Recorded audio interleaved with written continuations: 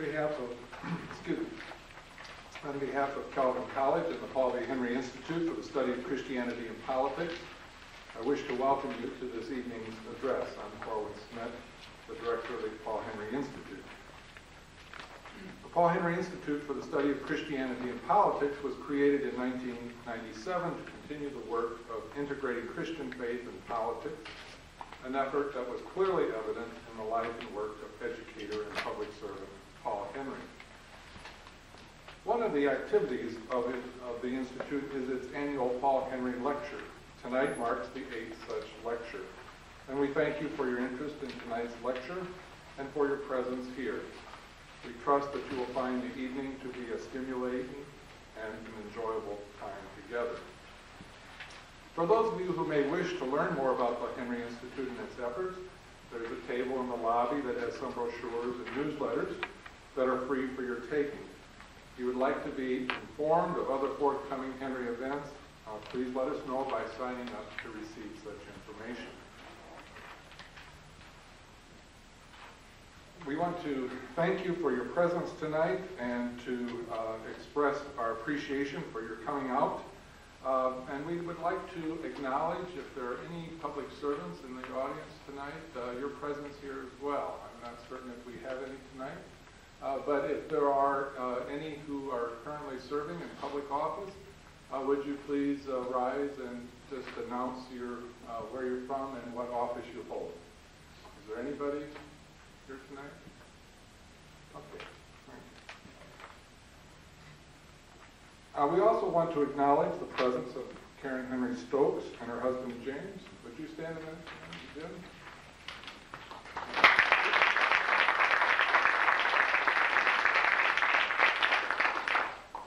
And I also see Steve and Mary Monsma. Steve was a former public servant from this area, and we thank you for your presence. Steve actually delivered the annual Paul Henry lecture last year. So good to have you here. 2 years ago, that's right. We do a Democrat one year, a Republican another. Steve was 2 years ago. Okay. Before I introduce tonight's speaker, would you please join with me in a word of prayer? Our gracious and sovereign God, we gather this evening seeking to be faithful servants in your kingdom work. We thank you for your faithfulness to us and for the mercy you have shown us.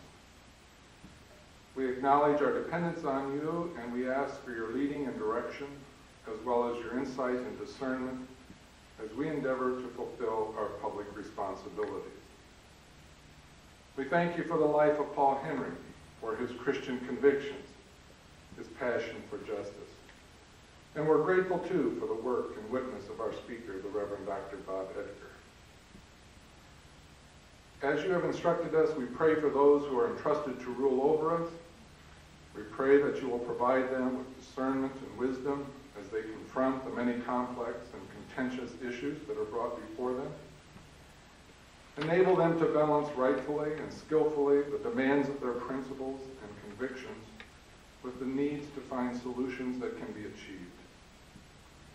We thank you that we live in a country where we're free to express our political opinions, where we have the right to assemble both religiously and politically, and where we are free to cast our votes for candidates for public office.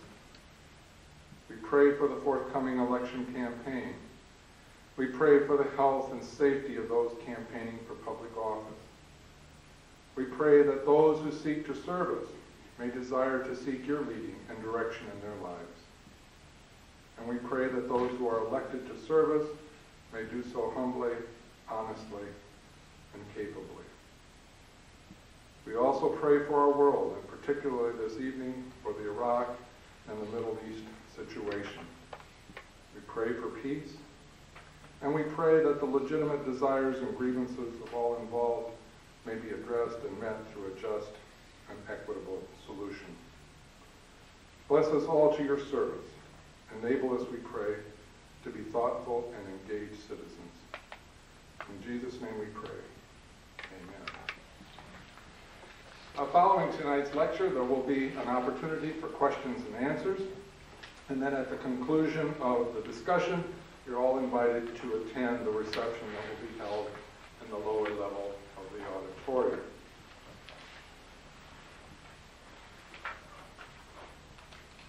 Now, it's a personal pleasure and honor for me to introduce tonight's speaker, the Reverend Dr. Bob Edgar. Dr. Edgar is General Secretary of the National Council of Churches in Christ in the United States of America, an office in which he has served since January 1st, 2000. A graduate of Lycoming College in Williamsport, Pennsylvania, he holds a Master of Divinity degree from the Theological School of Drew University. Dr. Edgar has had a wide-ranging career in which he has served the church and the public in a variety of noteworthy capacities. Dr. Edgar's service to the church has taken various forms. Ordained in the United Methodist Church, Dr. Edgar has served as a pastor in various United Methodist congregations, as a college chaplain, and between 1990 and 2000 as president of Claremont Theological School in Claremont, California. Dr. Edgar's public service has also been expressed in a variety of different forms. From 1975 to 1987, Dr. Edgar served for 6 terms in the U.S. House of Representatives, where he was the first Democrat in more than 120 years to be elected from the heavily Republican 7th Congressional District in Pennsylvania. His service demonstrated a bipartisan, ecumenical quality that has characterized both his life and ministry. Today, as General Secretary of the National Council of Churches, Dr. Edgar serves both the church and the public. The National Council of Churches is the leading organization in the United States in the movement for Christian unity. Its membership includes 36 different faith communities comprising approximately 50 million congregants. Together, the members of the council seek to forge, where possible, Christian unity and to serve churches and the people worldwide. Under Dr. Edgar's leadership, the National Council of Churches has refocused its energies along 2 different lines. The first is a 10-year domestic mobilization to overcome poverty initiative. The other is an exploration of an expanded ecumenical vision for the new millennium, a conversation that has been expanded to include evangelical and Pentecostal churches, as well as the Roman Catholic Church. So Dr. Edgar is well qualified to deliver the 8th annual Henry Lecture, The State of the World as Seen Through the Eyes of the Church. So please join with me in welcoming Bob Edgar to Calvin's campus and for his willingness to deliver this year's Henry Lecture.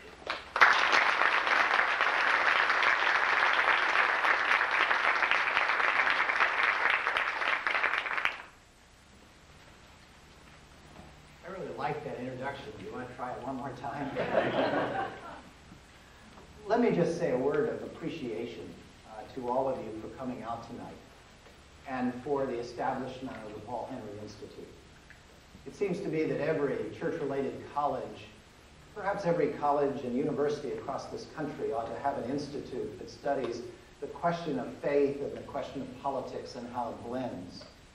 And I hope in my conversation with you tonight I'll be able to express a real effort at why I believe that we ought to have separation of church and state, but not separation of people of faith and institutions of government. So I commend you for having this institute and having this lecture series. Before I begin my lecture, I need your help because I have 2 really bad jokes that are stuck inside here, and I need your help getting them out. Before I share those 2 jokes, would you help me by moaning, going, oh. You're going to need that for the first joke, but let's hear it a little bit better. Oh. Did you hear the story about this priest that was driving along in his car and had his best friend in the front seat, and he was driving and they were talking and they were going around this twisty, turny road, and they came around a corner really fast, and unfortunately they ran over a rabbit. They flattened the rabbit, completely flattened. It was a really sad thing. They pulled off to the side, and the priest and his friend got out, and they went over, and they started looking at this rabbit, and this rabbit was completely flattened. And the priest reached into his pocket, and he pulled out a flask, and he sprinkled it on the rabbit. And the rabbit jumped up, puffed up, ran about 5 yards and waved, ran about 5 yards and waved, ran about 5 yards and waved. His friend said, "Wow, that must have been holy water." And the priest said, "That wasn't holy water. That was hair tonic with a permanent wave."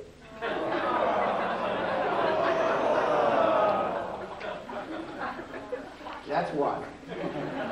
The second joke is, you've heard the story about the mother mouse that's walking across the field, and she has behind her all her baby mice, all the little nieceys, and she's just as proud as can be. And as she's walking across this field, it's a beautiful day, and she's got all the little ones behind her, and she's just so happy. Until you guessed it, a large cat came in the other direction, and the mother mouse got up on her haunches to protect the little ones, and she looks the cat in the eye, and she says, "Bow wow!" And the cat runs off. And the mother mouse turns to the little ones and says, "Now you know the value of a second language."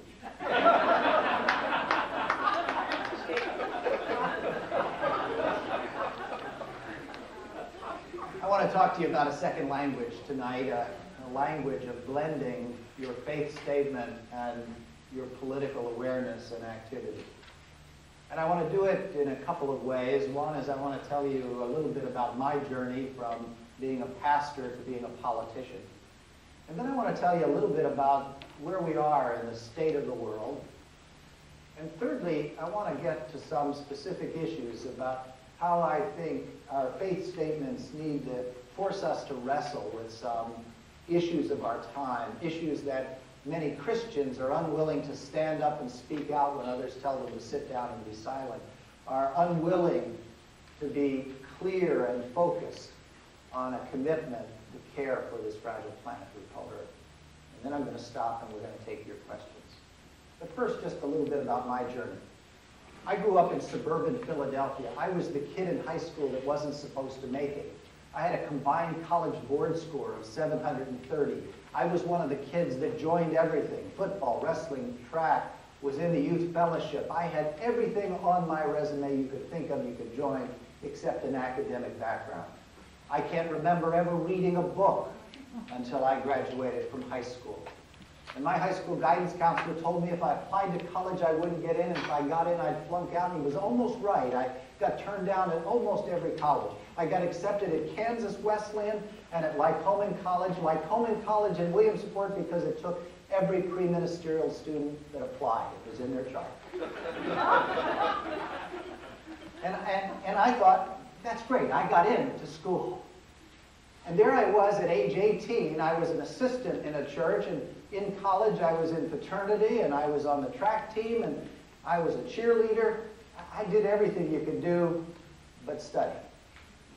I was an assistant pastor in a church in Williamsport, Pennsylvania, and I thought I was so smart that when my father told me that we were running out of money and unable to pay a second year in college, I called the bishop of the Methodist Church on the phone and said, "Do you have any churches left over? I think that I know enough because I've been an assistant for a year. Could you give me a church?" The bishop and the district superintendent had, in the early 60s, more churches than they had seminary students and retirees to handle, these small little churches in the rural areas. And so I was given to be pastor at the Gilbert United Methodist Church. I was 2 weeks, 19 years old when I became pastor of the church. I was only 1 year older than the kids in the youth fellowship. My first baptism was a young lady, 78 years of age. I didn't know how to do it. I had a funeral before I had ever been to a funeral before. And yet, that beginning in the coal regions of Pennsylvania is the start of my blending of my faith and my political life.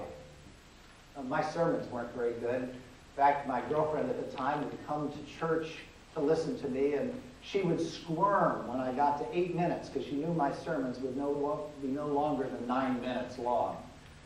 She's now been married to me for almost 40 years, and she now squirms when I'm about 35 to 40 minutes into a sermon.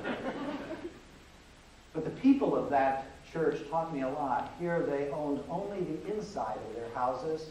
The coal company owned the outside, and when the coal company wanted to strip mine, they simply told them to get out. They leveled the houses and they strip mined the coal. The company owned the local store. And so as a young person, I began to realize that We live in a world that's not often fair and not often equitable.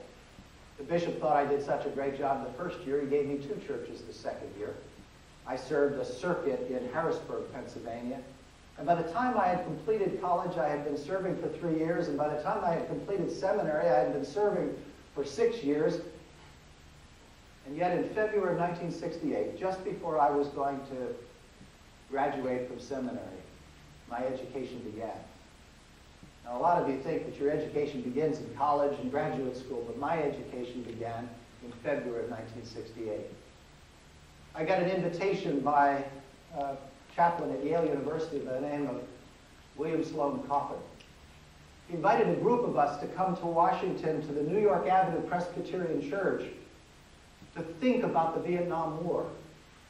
It's February 1968. Anybody who would even question the war was thought of as unpatriotic, a communist. I decided to go, and I went to the church, and there were pickets out in front of the church. One of them was Carl McIntyre, the Jerry Falwell of that day, carrying a large sign that said, "Kill a commie for Christ's sake."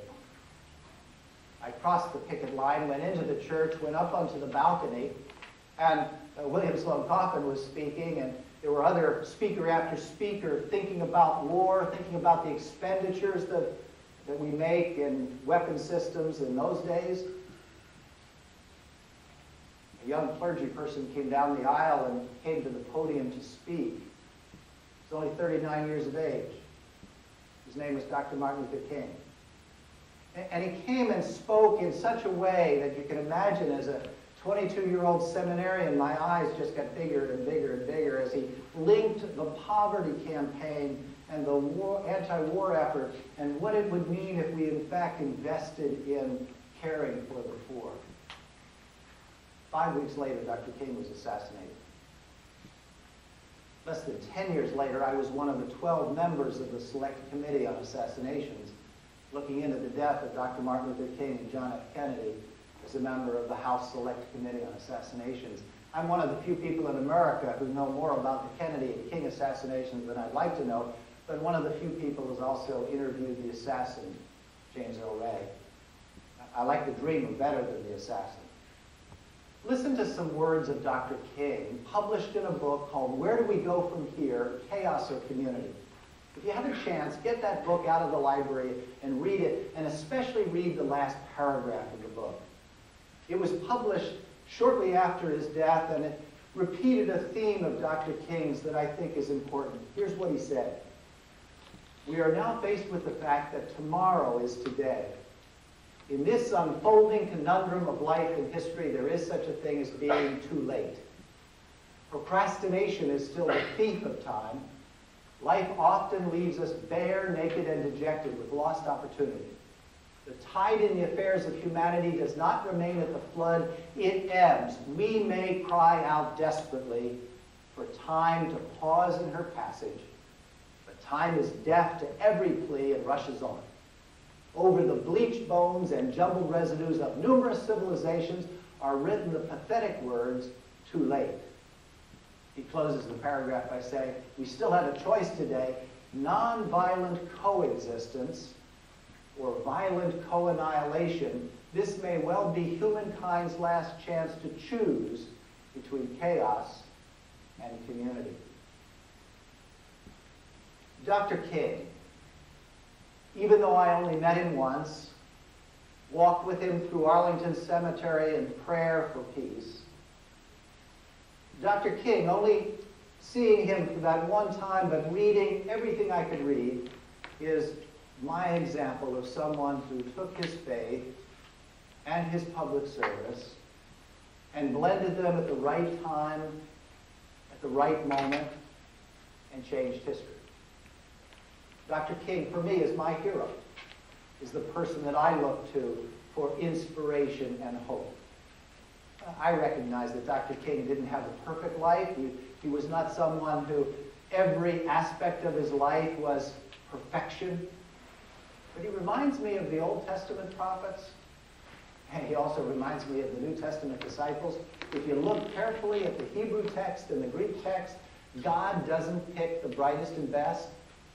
Doesn't go after the PhDs necessarily. Average, ordinary, common people were called to be prophets and prophetic voices and disciples. They wouldn't be the people that we would have selected. But somehow, out of those ordinary people come the extraordinary visionaries that change the world in which we live. That chance meeting. I told an audience at lunch today that I feel a little bit like Forrest Gump. How many of you seen the movie Forrest Gump? Quite a few. Remember how he stands next to everybody and by accident he's there when everything happens. There he is with Kennedy, there he is with King, there he is with Wallace, there he is in the Vietnam War, there he is. I'm that kind of a person in that I'm not the famous one, but I've often been next to some incredible experiences. I got elected to Congress from the most Republican district in the nation to have a Democratic congressman. 1 year after looking the word Democratic up in the telephone book. I got mad at Richard Nixon and was helped by John Dean, Ehrlichman, and Haldeman to become a congressman. There I was in April of 1975 on the House floor on the 23rd of April shutting the Vietnam War down, a war that I had opposed from 1968 on. It took 55,000 body bags to get us to an agreement that we should shut that war down. There I was in the midst of the energy crisis, and in March of 1975, as a 31-year-old congressman, I decided that when the President of the United States invites you to the White House for breakfast, you go. And Jerry Ford invited the whole freshman class to come to the White House, and there I was. All the other members had come by car. I rode my bicycle to the White House to emphasize the importance of the energy crisis, and sat and listened to the president, talked with the president, and then suddenly when I got up and shook the president's hand, I looked down and my pant leg was still rolled up. And by the way, they wouldn't let me drive my bicycle into the White House. All the cars got to go right up to the front gate. The bicycle had to stay at the outer gate because they didn't know what to do with it. I had an experience in 1977 where I decided to pay my own way to the Middle East. And I went to Israel for 5 days, and you couldn't fly between Israel and Egypt. So we went to Greece, and then we flew into Egypt, and Anwar Sadat invited my wife and I to come over to talk. I was a young congressman, and he wanted to know more about America. He was just changing his alliance from Russia to the United States. He said some interesting things. He said he wished the old woman was back, meaning Golda Meir. He said he disagreed with her, but he thought he could negotiate with her in a positive way. 6 months later, he climbs off his airplane in Tel Aviv and is greeted by Golda Meir with a kiss. And they sit together on a sofa and they talk to the camera about their grandchildren, and you have some sense that Egypt and Israel might lead themselves towards Camp David and towards a peace agreement. Well, I'm just sharing these experiences to say you can move from being vice chairman of your son's parent-teachers organization to being a member of Congress in a pretty short period of time. And I was very fortunate to be one of the Watergate babies that arrived at a time where there were 75 Democrats and 17 Republicans, most of which cared about reform. Fewer of them were interested in being career politicians. Many wanted to be public servants. When you asked whether there were any public servants in the room, I wanted all of you to raise your hand, because we're all called to be public servants in the world in which we live. Let me shift from telling more stories about myself to asking some questions about the state of our world. Alvin Toffler wrote a book a few years ago in the early 70s called Future Shock. How many of you remember it? It's an interesting book. You don't have to read it all. You can read the first paragraph of every chapter, and you can skim through it and pick out a few little things, and you got to make all the adjustments for the illustrations to today. But one illustration has stuck with me. Let me ask if there's anyone here who's 62 years of age. Your first name is? Jane? Jay. Jay is 62 years of age. Toffler said, listen, the world's been around for about 5 billion years, and Toffler had problems with 5 billion, so he said, let's just take the last 50,000 years of human existence, and let's take Jay's lifetime, And let's divide J's lifetime into the last 50,000 years of human existence. So you have one J on top of another J on top of another J, okay, just the average lifetime. What Toffler discovered is that 650 of J's lifetimes were lived in caves. Only in the last 4 lifetimes, J's lifetime, one other, and one other, has anyone on planet Earth measured time with any precision. Only in the last 2 lifetimes, J's lifetime and one other of equal number, has anyone anywhere used oil or electricity.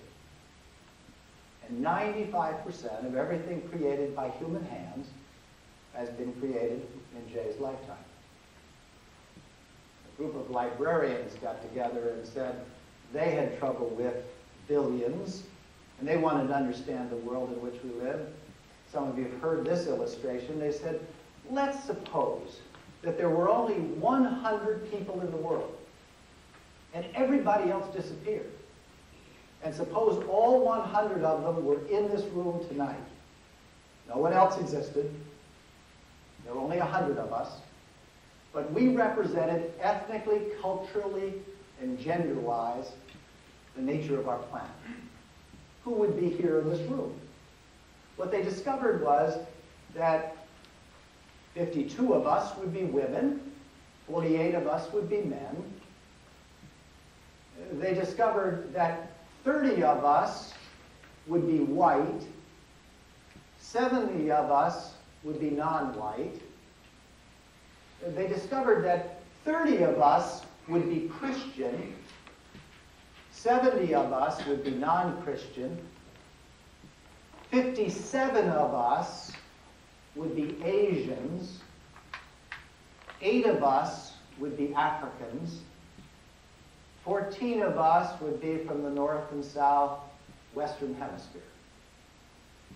They discovered that 6 of us, 1, 2, 3, 4, 5, 6, would own 1/2 of the world's wealth, and all 6 would live in the United States, not necessarily that 6. But here's what they also discovered. 80 of us would live in substandard housing. 70 of us would be unable to read or write. And 50 of us, exactly half of the room, would go to bed tonight hungry. 1 of us would be near birth, 1 of us would be near death. 1 of us would have a college education.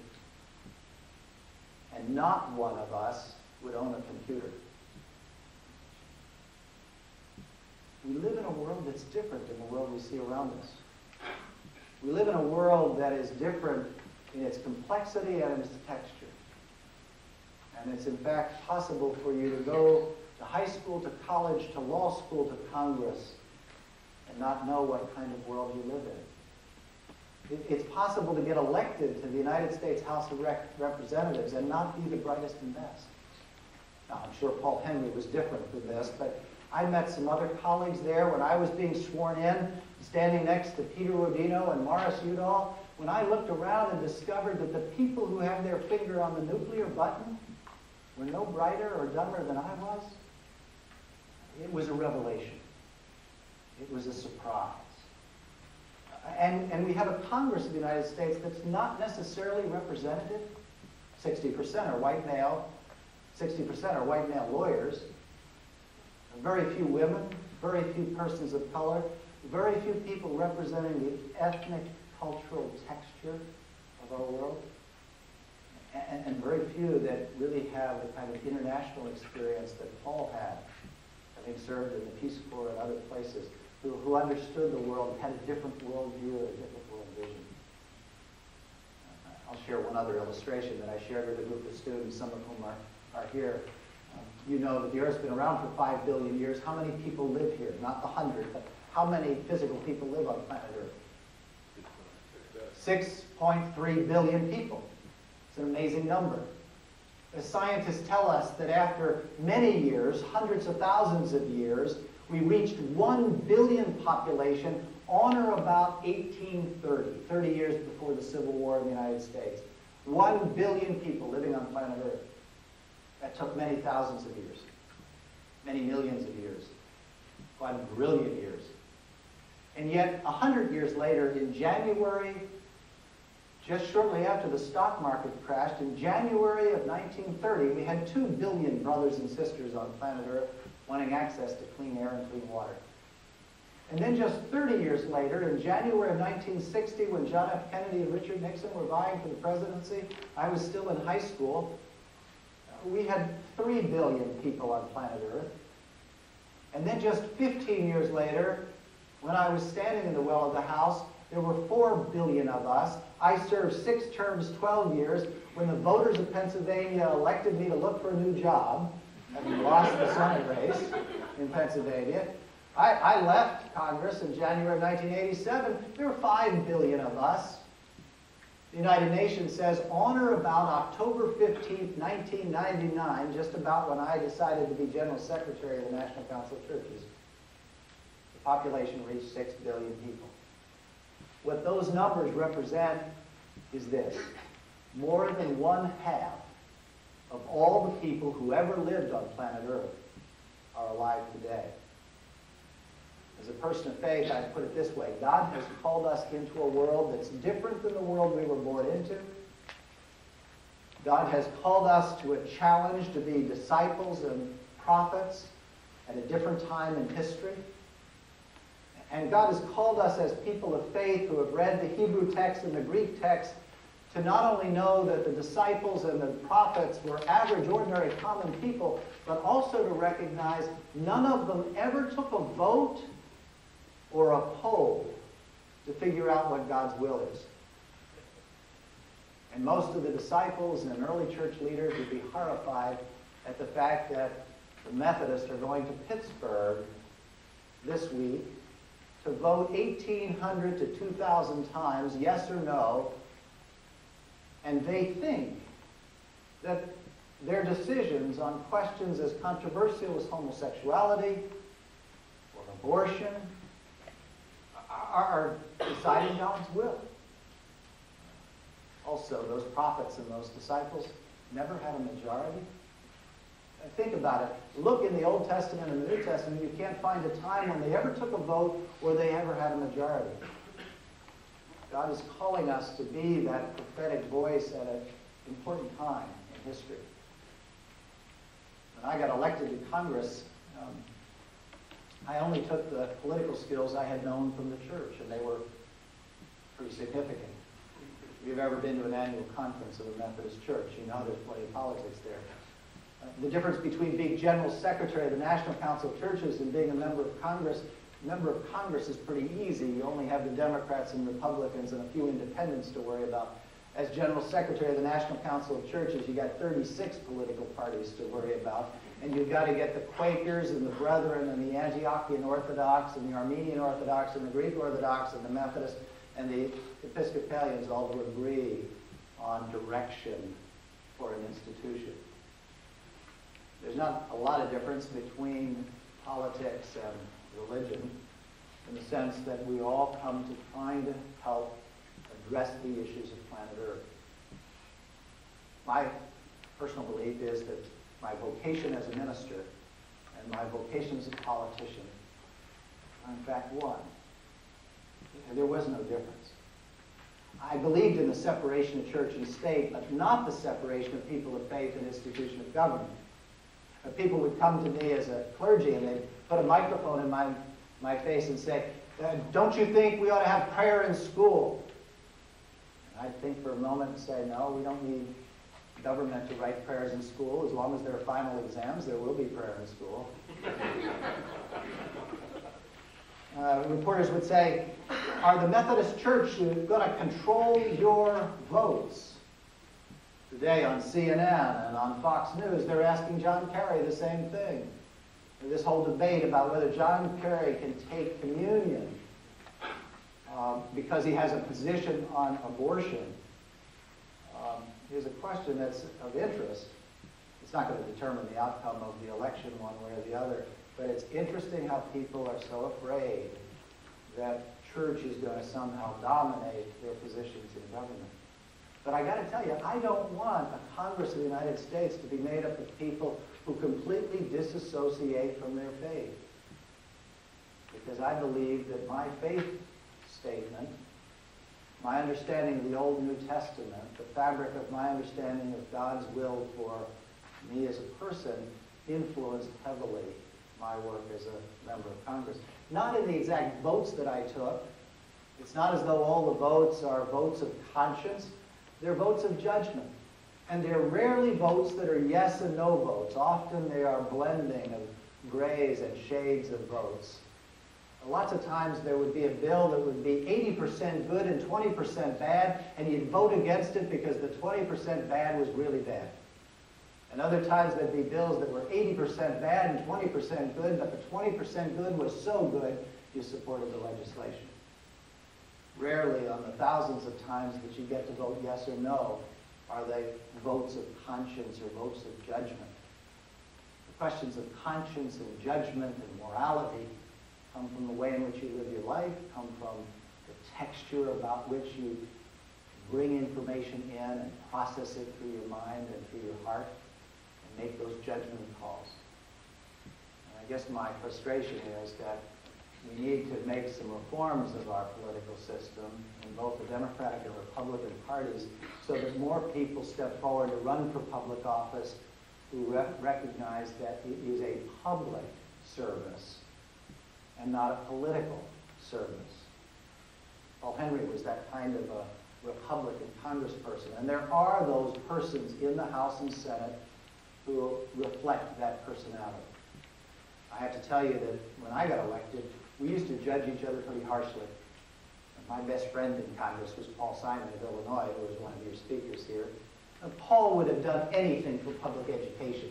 He would have given up his Senate seat if he could pass a public education bill and make sure that people understood the importance of public education. We would judge him very harshly if he didn't have that commitment to being willing to say, this is what I would give my seat up for if I could accomplish. There were other members, Republicans and Democrats, who had that personality and that passion. Paul was one of the best. God is calling us to this moment in history. I have shared what I believe is a state of the world. Let me get very specific. We live in a world not only that is exploding with population and consumerism. We live in a world where the haves have and the have-nots do not. We live in a world where 2/3 of the world live on just a few dollars a day or less. We live in a world that we often don't see in the kind of dramatic way that we need to see it. For example, the pandemic of AIDS in Africa, we put it out of sight and out of mind. That's one of the things I praised George Bush for, committing $15 billion to address the issue of AIDS in Africa. He's committed to that. I know, I said nice things about you. We live in a world where we think military action can deter terrorism. We think that by bombing capitals we can get at terrorists. My own personal view is that there is terrorism in 60 countries. And we need to address it in several ways. One is we need to address it by having a police action, not a military action. We wouldn't have gotten the Oklahoma City bombers by bombing Oklahoma City, and we wouldn't have got the 2 snipers that were after Washington by bombing Washington. And I'm not sure that we lessened our number of terrorists by invading Iraq. We can talk about that in the question and answer period. But what I do know is we not only have to have a police action, we have to go at the systemic issues that cause the fertile ground around which terrorists can live. And we here in the United States need to figure out how we can make a mid-course correction in our economic system so that it's not based on having a percentage of our people poor and a percentage of the world's population poor.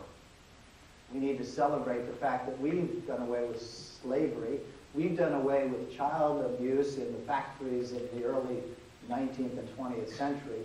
We've healed our society to some degree, and our percentage of poor has gotten to a fairly reasonable level, but we should not sleep until the 9 million children who have no health care have some reasonable opportunity for quality of life. We should not sleep until the 43.6 million Americans are on the health care roll. We should not sleep until we figure out a way to have a living wage, not a minimum wage. And we ought not to buy a 99-cent hamburger without recognizing that if we paid $1.15 or $1.25 for that hamburger, the person behind the counter could have a pension and health care. I think if we think carefully about it, those of us who are people of faith need to understand God's calling us to address the needs of the poor, asking us to care desperately not just about our own well-being, but the well-being of others in our community. We ought not to have a public education system where if you're born in one side of a community, you get a bad education. If you're born in another, you get a good education. I represented suburban Philadelphia in Washington. The little city of Chester was in my district. It was ranked third in level of distress of all cities of its size. It was 75% African American and 75% Republican. The city of Chester was a city that was left out. They used to use Delaware County as the Mayor Daley Republican example of Mayor Daley Chicago, macing, patronage, power politics. But it's interesting that every child born in the city of Chester, the likelihood of them going to college was very slim, because we based our funding of public education on property taxes, and yet there was a 50-yard bridge from Chester to the community of Wallingford, Nether Providence, and every child in Swarthmore, Nether Providence, and Wallingford went to college. And it was all based on the way in which we funded our public education system. God's calling us at this moment to look at some of these issues and try to figure them out, not as Democrats or Republicans, but just as how do we improve the quality of life on planet Earth for the least of these, our brothers and sisters who live on planet with us. I think God's calling us also to care about the environment. We got into a little trouble last week because 100 of us signed a letter to the president complaining about changes in regulations on the Clean Air Act. And yet most of us know that if we pollute our air and pollute our water, fail to respond to the oceans that are being depleted quickly, we are in trouble as a people and as a world. And so we sent a letter to the president urging the president to think more carefully about the issue of the environment. And these two issues, poverty and the environment, are two issues that Christians don't kill each other over, and two issues that Christians believe their colleagues in the Jewish and Muslim and other faith traditions can join together. Care for the people, care for the planet. This is a different vision, I think, of the world that we're seeing either in our current politics or in our international politics. And yet, I'm convinced that we can't wait for a majority of people to think this is a good idea to address the needs of the poor and to work on behalf of the environment, or to seek nonviolent solutions to our situation of war. I believe God is calling us to be those prophetic voices today in a more powerful way than ever before. And you know, the kind of prophets and disciples God's looking for are the kind of people who are in Calvin College, or are neighbors to Calvin College, or are sitting in this room. The fastest growing age group by percentage of population are those over the age of 100. The next fastest are those over the age of 85. None of us are going to be too old to engage in addressing the needs of this fragile planet we call Earth. And we need good people, Democrats, Republicans, and Independents, and others, to step forward and run for public office, run for public life. Public service is a valued contribution to our planet. Public service is still a high value for us. And the challenges that we face need people who are smart like you are to help address these issues. I like what Bobby Kennedy said in South Africa in 1966. He said, "Let no one be discouraged by the belief that there is nothing that one man or one woman can do against the enormous array of the world's ills, against misery and ignorance, injustice or violence. Few will have the greatness to bend history itself, but each of us can work to change a small portion of events so that in the total of all those acts is written the history of our generation." I believe God's calling us to write the history of this generation, and it's a blending of political service and human service. It's a recognition that all of us are called to be prophetic voices, regardless of our faith traditions today, and to be courageous and speak truth to power, and to seek justice, and to seek peace, and to seek reconciliation, and to seek brotherhood and sisterhood on this fragile planet. And those of you who might be conservative religiously, I've heard all of us say that God has created each of us. He's created the Christian children, and the Muslim children, and the Jewish children, and the Buddhist children. If God is the creator of all those children, then we must care for all of the children on planet Earth. My favorite theologian is Lily Tomlin. She did a one-woman show on Broadway. Maybe some of you have seen it. It was written by Jane Wagner. It's called A Search for Intelligent Life in the Universe. And she plays all the parts, Lily Tomlin does, and she keeps all the information about intelligent life in the universe on these little yellow Post-its, and she posts them all over her body. She comes out on the stage with a hat with an umbrella on it, playing the part of Trudy the Bag Lady. And Trudy the Bag Lady has been hired by 2 aliens from outer space to search for intelligent life, and she's standing at the corner of Walk, Don't Walk, waiting for the aliens. And she tells about her life, tells the fact that she's crazy, but she's happy with that. Everybody just thinks they're crazy. She knows it. There's comfort in knowing. She tells lots of fun stories about herself, but she has been hired by these 2 aliens to search for intelligent life. In the end of the play, one of the aliens comes up to her and says, "Trudy, before we go out to outer space, we need one more little piece of information." She looks down and says, "What's that?" "We've searched for intelligent life." And the other alien looks up and says, "Trudy, we want to know about goosebumps." And she looks at the 2 aliens and says, "You've come all the way from outer space, and the thing you want to take back to outer space as a gift are goosebumps?"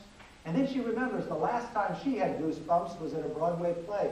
So she takes the 2 aliens and they walk over and they go to a Broadway play, and they're standing in the back of the play, and 2/3 of the way through the play she looks down and both aliens are completely covered with goosebumps. And then she notices that they're not watching the play at all. They're watching the human interaction. They're watching the people laugh and cry, and the human emotion is what gave them goosebumps. And the final scene is Trudy out in the dark looking up into outer space, and she says, "You know, I think they're out there watching us. They see the inhumane things we do to each other, and they see the funny things that we do." And she said, when they see us do those silly things to each other, I can hear them laughing. But most nights I come out here and I know they're watching us violate each other's human rights and civil rights,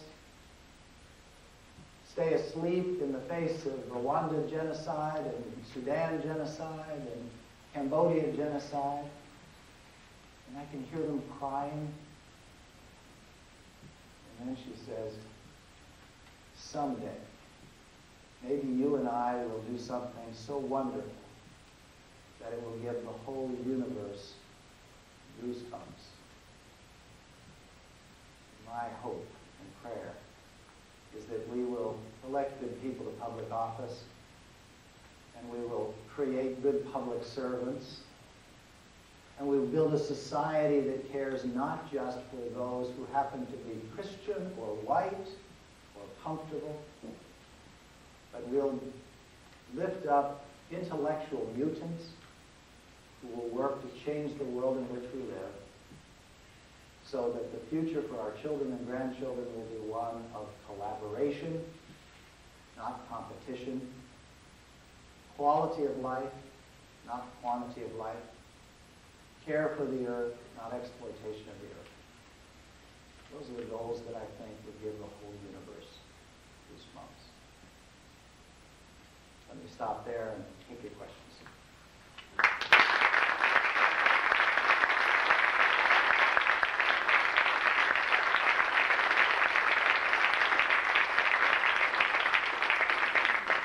You can ask questions about anything except for two bad jokes at the beginning. Questions? Your question, state your name and give your question. My name's Helen Sturck, and my question is kind of a personal one about you. I missed, as you were talking, your explanation of how you decided to run for office. Okay. Going from being a minister of these little tiny churches to running for office. Okay. I was Protestant chaplain at Drexel University. I worked at a campus not unlike this one and tried to have meetings, and not everybody showed up at the meetings I was trying to have. But I really got mad at Richard Nixon. And that's what got me from being an urban pastor and a campus minister to asking the question, could I find someone to run for Congress? Because the congressman who was representing me had been there a long time, was the best friend of Richard Nixon, and I was horrified that any president of the United States could fire someone who was investigating wrongdoing of that very president. And so when I asked the Democrats, they said that no one could win. We'll look for a lawyer who needed publicity, because in those days you couldn't advertise on television as a lawyer, so it was fun to run and lose, and you had all this name recognition.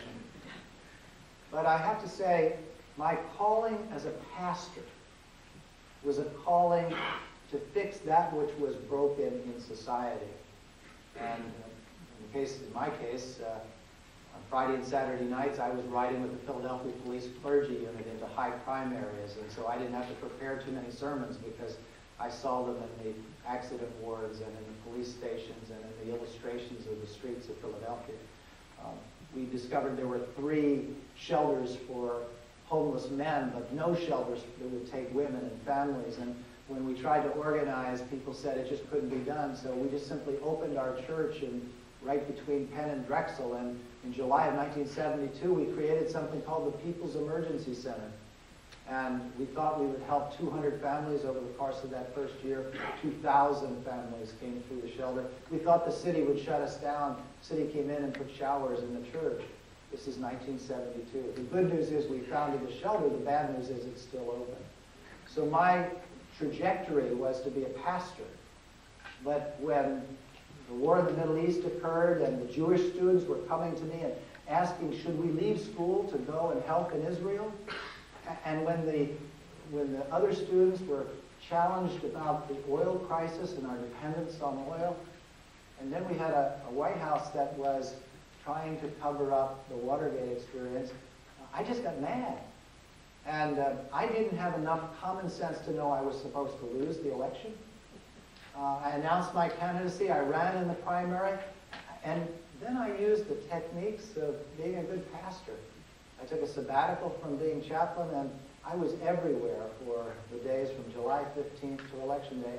And when I won by 19,000 votes, it was kind of interesting. My opponent, who was a lawyer and a district attorney and popular, he thought the best way to win was to get a phone bank together and tell everybody, do you know I'm running against a minister? Maybe you had to be there in 1970, 74 to know that a choice, this is before Jim Jones in Guyana, it's before Jim and Tammy Baker, it's before some of the scandals of churchy folk. The choice between a lawyer and a minister. I won by 19,000 votes that first time and surprised everybody. But again, that was not my miracle. The miracle was getting reelected. And I found myself discovering that being a politician was not unlike the vocation of being a pastor. Church clergy have to use volunteers to get things done. Politicians have to use volunteers.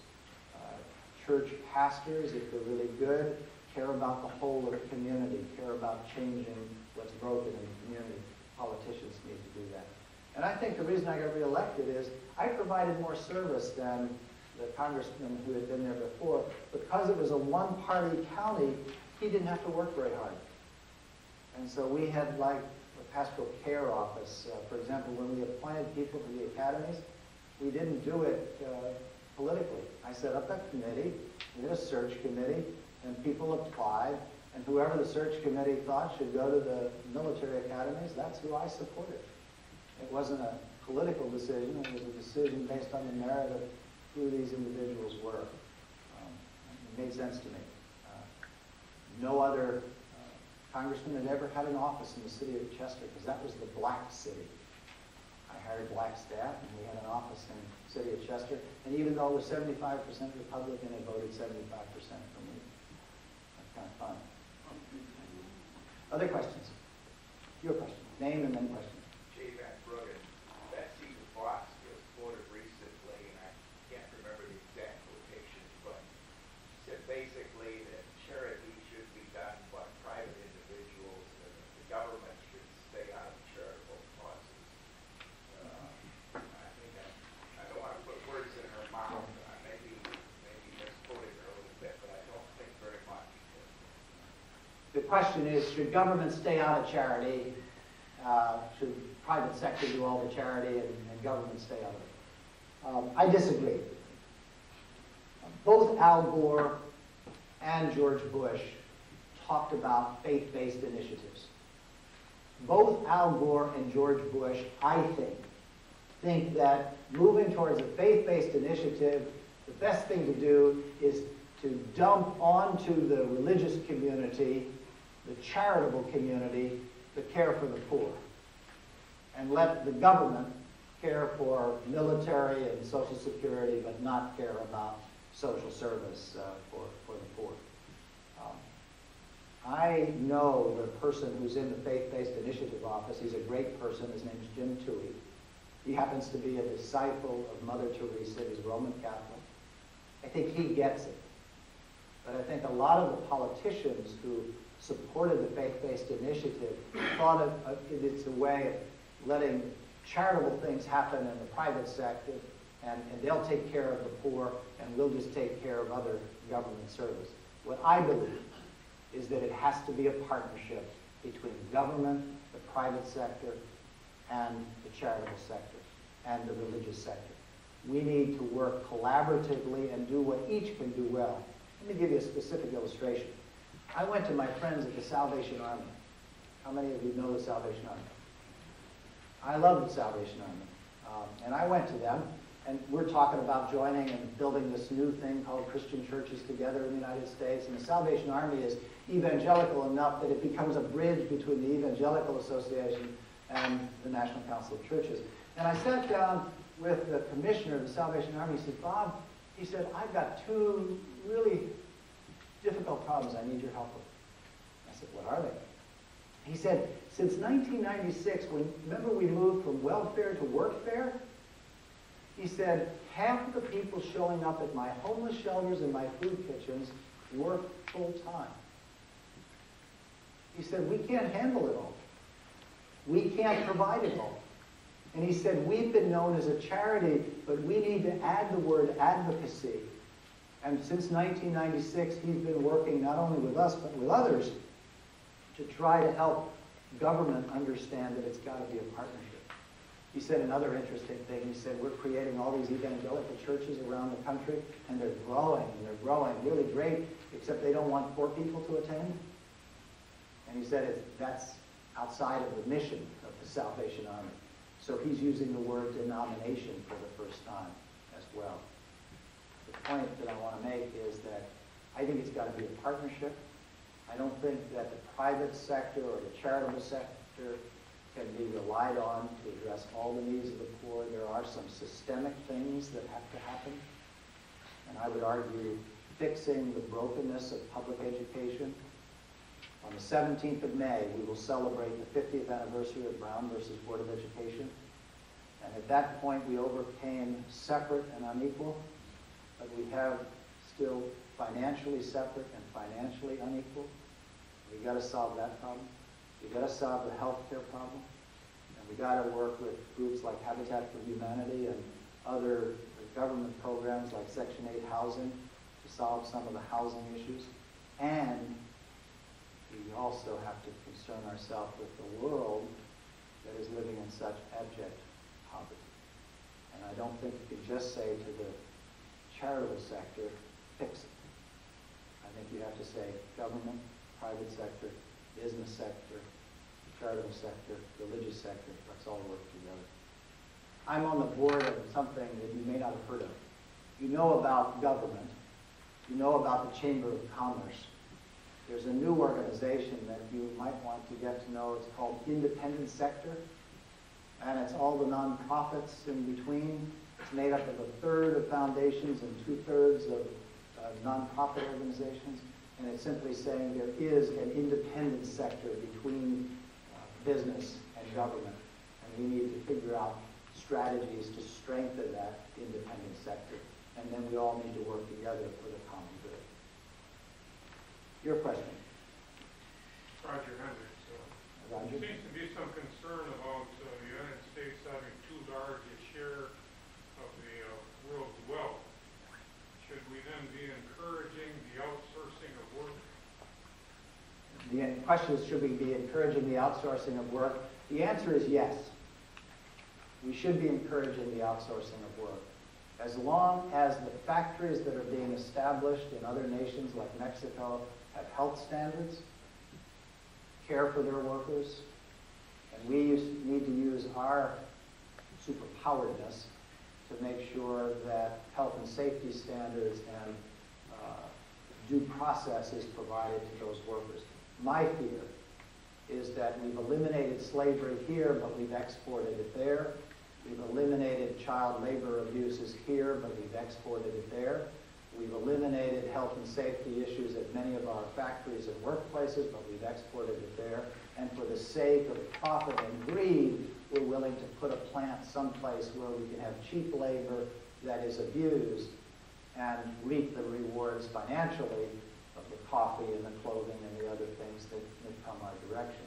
So I think the answer to your question is, yeah, we ought to encourage outsourcing. The outsourcing is fine for other nations, but we need two things. One is to make sure those factories are healthy, and secondly, we need to make sure that people who work here work in an environment where they get a living wage and not a minimum wage.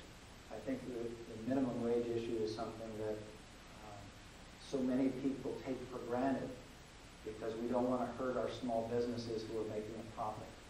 But we ought not to make that profit on the backs of the poor, and we ought to make sure that a person who works and gives service to us as a society has a living wage.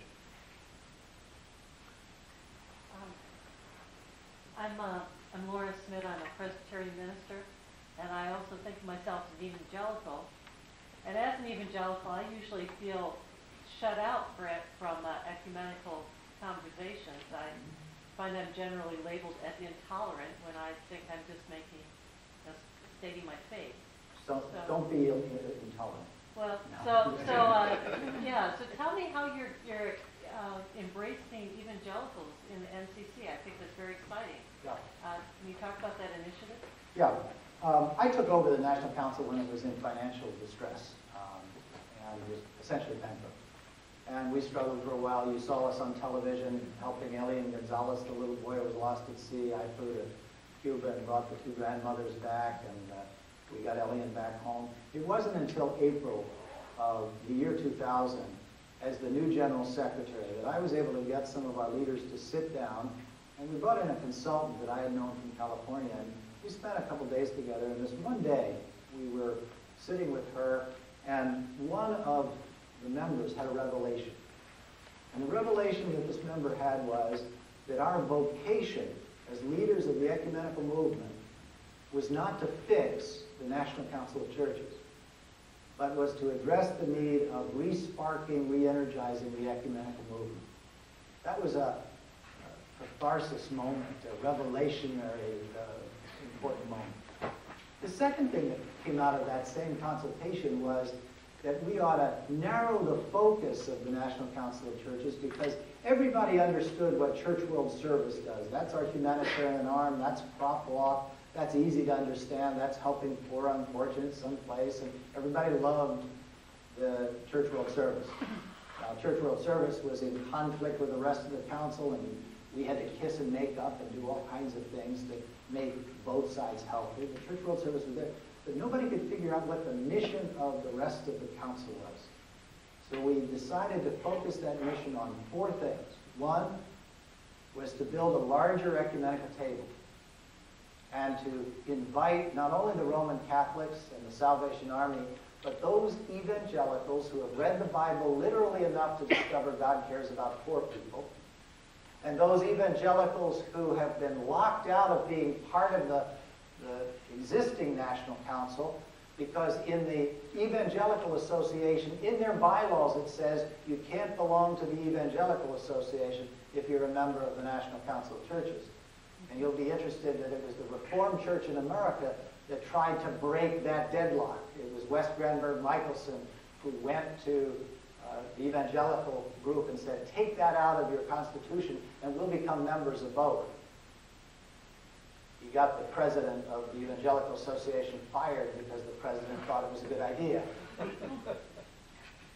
But we did not stop. We went and talked with evangelicals who had not been part of our group, had been part of the other, and we started a series of stealth secret meetings. The first one occurred in Baltimore under the guidance of Cardinal Bill Keeler, the ecumenical cardinal of the Roman Catholic Church. That actually happened on the 9th of September, a couple days before 9/11. That was the first meeting.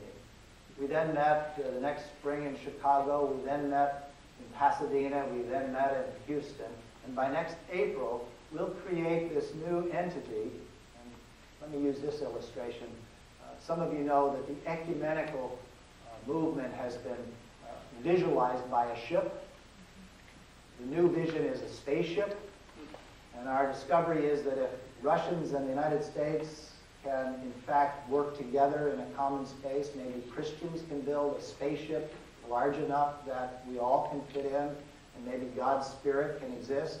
And there will be docking stations to that spaceship that will not only have Church World Service, but also World Vision, Catholic Charities, other agencies.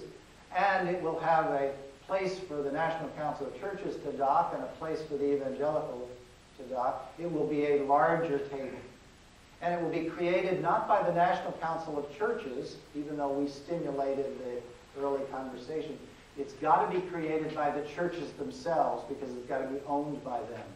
So the Presbyterians and the Reformed Christians and the Methodists and the Greek Orthodox and Armenian Orthodox and Russian Orthodox and Martomas and Swedenborgians and all the other varieties of Christianity that we have been in conversation voting to create this new entity. I once thought that once this big new spaceship was created, the National Council of Churches could go out of business. But what I've come to discover is that we are able, because of our 55 years of history and standing for civil rights and human rights and people's rights, to take some positions that this larger body couldn't take because its theology is so broad. So my guess is there'll still be a satellite group, maybe not as large as the current National Council of Churches, but made up of those people who want to work together on poverty, want to work together on environment, want to work together on peace and justice, who won't be afraid to stand at the sidewalk in front of the Supreme Court and advocate on behalf of the Guantanamo detainees, who won't be afraid to speak up for those persons who are immigrants and refugees, that kind of a group. There's going to be a third ecumenical body as well. You'll have the larger Christian churches together in the United States. You'll have the National Council of Churches, and then you'll have a smaller group, which includes Presbyterians, of something called Christian Churches Uniting, and there are only 9 denominations in that group. And that's the old Koku conversation. They're focused now on the issue of racism, and the unique thing about those 9 denominations, they can break each other's bread and take each other's communion. And just to tell you how hard it is, we have 13 Orthodox traditions in the National Council of Churches, Many of you think of us as a liberal organization, but I got to tell you, we've got 15 of our 36-member communities who don't ordain women. And it's hard to say the Syrian Orthodox or the Armenian Orthodox would be thought of as liberal. They don't take each other's communion inside the Eastern and Oriental Orthodox tradition. And there's been a big argument, conversation in the World Council of Churches. They don't want to worship. They're willing to pray with other Christians, but the idea of actually worshiping, using the word worship, is a barrier. They, in many cases, have their feet firmly planted in the 9th century, have not gone through a reformation yet. They're very good people, delightful to work with, but there's still barriers to our finding ourselves one. In 1950, when the Federal Council of Churches evolved into the National Council of Churches, the goal was to understand our mission as to become one in Christ, to find unity in Christ. I think that's our goal, but our practical application is to find community first. To figure out, while we're moving towards unity, let's figure out community. And so this larger entity will help us do that in its 3 or 4 different manifestations. Your question? Steve Moss was my name. And, at various points tonight, you made clear that you believe public officials ought not to divorce their Christian faith from their actions and their votes. And I certainly agree with that. I commend you for that. But I suspect... Or Jewish people from their faith, or Muslims from theirs. But I suspect if persons such as Jerry Falwell or Pat Robertson, maybe even Tom DeLay were here tonight, they would agree with that. I thought that was scary. That they would... Jerry Falwell didn't. Franklin Graham didn't. Pat Robertson didn't. Tom DeLay did. Yeah, okay. No. That they would agree with that basic proposition that you put forward. But yet, obviously, they are reaching different public policy positions on that basis than what you reach. So my question is that there must be something additional or more, a different perspective that you and they bring to the table to reach such different conclusions. And I was wondering what your thoughts would be on what that something different or that something more is.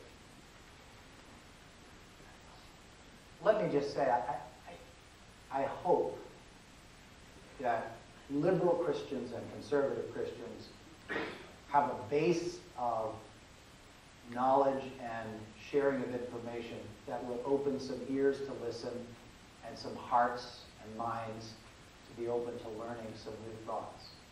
That is my prayer. My reality has been that there has been a gulf between 2 communities of Christians. Let me describe it. I get into trouble when I describe them, but I'm going to describe them because this is Calvin College and you don't mind a little controversy. There is one way of reading the Bible as Christians that reads the Bible through the book of Revelations, looks at the Old Testament in some specific ways, and sees God as a God who's going to send a Messiah to choose between the good and the evil, the good ones and the bad ones, who talks a lot about Armageddon and talks a lot about the second coming, and has built a faith tradition which is very important and earnest in their minds in terms of Jesus being important, but that the message of Jesus is that Jesus is going to come again, probably around Israel or Jerusalem. There's going to be an Armageddon, a second coming, and the good folks are going to go to heaven and the bad folks are going to go to hell. That's the simplistic translation of the one community of Christians. There's another community of Christians who reads the Bible in a different sense, is surprised by Jesus, because Jesus doesn't come as the leader of a mighty army separating. Jesus comes saying, blessed are the peacemakers, love your enemy, love your neighbor as yourself, what you've done to the least of these, our brothers and sisters. And this community of Christians believes that perhaps the second coming is in two respects. One is that it's already happened. It's called Easter. The Holy Spirit is already available to us. And it comes as a second coming when we realize that God's presence is with us. And this community of Christians, and again, this is simplistic, believes that God is calling us not so much to worry about whether we're going to heaven, but worrying about whether or not we can live as brothers and sisters on planet Earth. And so we've got these two tensions, both believing that they have been inspired by God to understand their worldview, both claiming a Christ-centered life.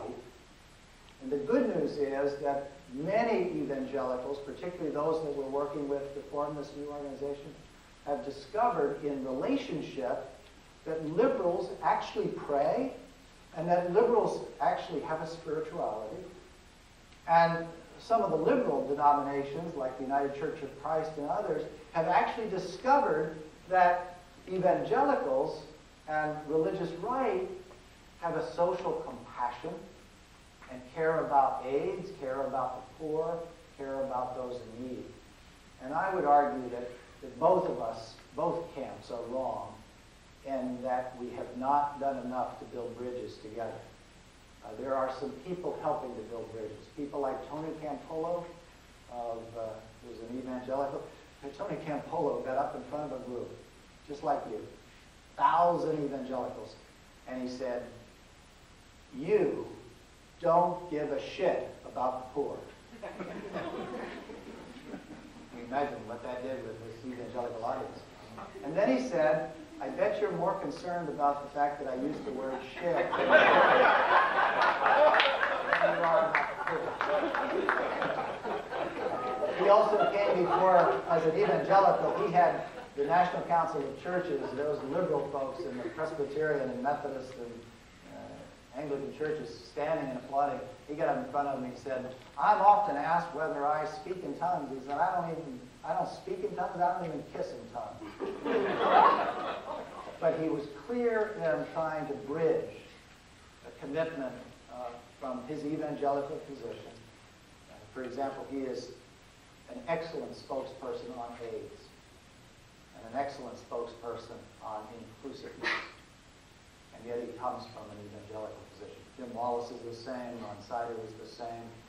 You could name a whole host of people who can't be labeled either totally to the right or totally to the left. I think those of us who tend to be middle to left need to be more willing to be compassionate and caring. And my hope is that we can build some bridges with each other in this larger relational body so that we stop labeling each other. And I have to ask God's forgiveness because I'm always using the shorthand of labeling, and that's one of my worst sins. Thank you for asking. One more question, I think. Dr. Edgar, my name is Chico Daniels, and I run a rescue mission here in the city. The name Chico is a misnomer. I'm actually African American. Been here in this community now about 3 years, long enough to be told that this is a Dutch town and there aren't any Dutch here named Chico. I've also witnessed the racial division in our city over the controversy whether a street ought to be named after Martin Luther King Jr. And the racial division or chasm that caused in this city, or at least revealed in this city. And I went to the mayor and I spoke to him about starting a mayor's commission on reconciliation, and he and I were talking about what would it take to get the white community to the table. And, you know, the governor's got this initiative right now going about cool cities, and we both agree that racism doesn't make a city cool. And yet we are... It makes it cold, but not cold. Makes it cold. And yet we're struggling with the idea of what is the carrot that would get the whites to the table to talk about racial reconciliation and healing, something patterned after, what South Africa has done. And that's the dilemma. And I'd like to ask you to help me with that, because I want to talk to the mayor again, who is a minister, by the way, and just want to continue this dialogue of what it's going to take to get the white community to the table. Let me say two things. Racism is a plague that still exists in our world. Amen. We may have had a majority to support the Voting Rights Act for about a day and a half. And Dr. King, I think, helped with whites and blacks and others, including the National Council and others, to move the nation from a segregationist nation to a nation of at least a little more tolerance. But we haven't healed the racial divide. We saw it just after 9/11, where persons of Middle Eastern descent and who looked a little blacker than others were kicked out and charged, and in some cases attacked and killed because they looked different. And I think racism is the big elephant in the room that's under the surface of much of our time together. The second point I want to make is, how do you go from here to there? Dr. Jonas Salk came before a group of us in the House, Democrats and Republicans, and he talked about the polio vaccine, he talked about one worldview and another worldview, and we asked him, how do you get from an old worldview of competition to cooperation to move away from things like racism? And he said, in every change in human history, there have been a mutation. And what we need today are some intellectual mutants who actually then can bridge an old worldview and a new worldview. And so, using Dr. Salk's idea, what I think is that maybe you need to start small. Maybe you ought to find the 12 people in this community. Jesus liked the number 12. One of them didn't work out so well, but find 11 people in this community who will sit down and think with you and pray with you and argue with you about racism, and then draw your circle a little wider and find other ways to address the issue. And perhaps use a technique that I was taught by Millard Fuller of Habitat for Humanity. He said, if you really want to get blacks and whites to think together, get 10 black persons and 10 white persons to build a house together. Put all the materials together and let them build that house together. And at the end of building the house, they will have had the best conversation about racism and about injustice in society, as you can imagine. And maybe finding a way other than simply a commission that would sit and do the truth hearing, which needs to happen. Maybe a first step is find the equivalent of building a house together. A young guy in Washington, watching Habitat for Humanity, invented something called Kaboom. You know what Kaboom is?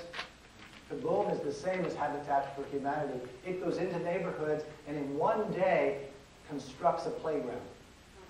It finds the neighborhood, finds the one that needs a playground, makes all the arrangements, goes to Home Depot and the other things, gets volunteers, gets the wood, and on one day, kaboom. What about kabooming with blacks and whites working together on that?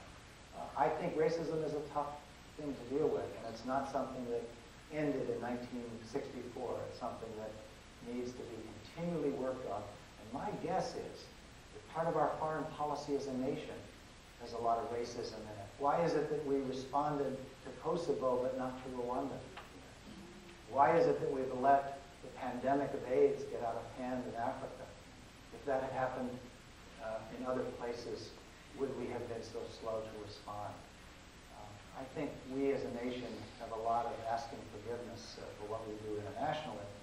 But I think here in this community, start small, find a project, do it together, spread it out, get others to do it. I think it can change the nature of the conversation. I would like to close with a benediction. And would you mind standing and holding each other's hands? I know that people here in this community don't like to touch.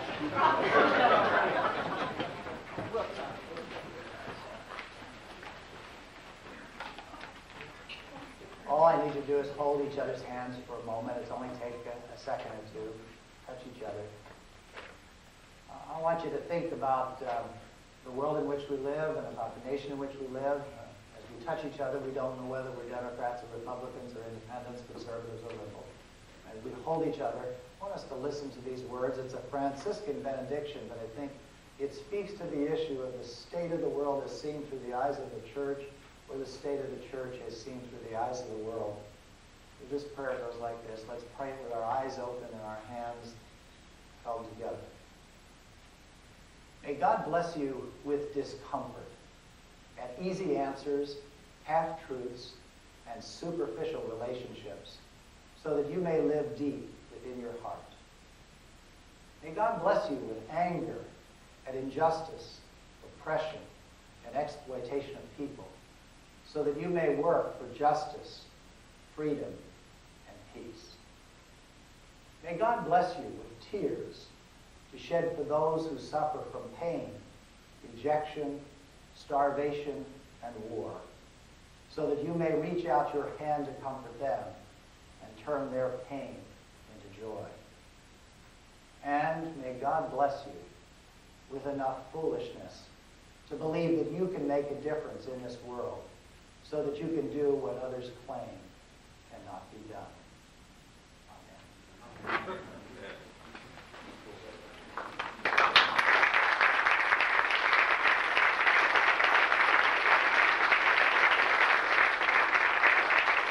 You're all welcome to the reception downstairs. We hope to see you there. Thank you.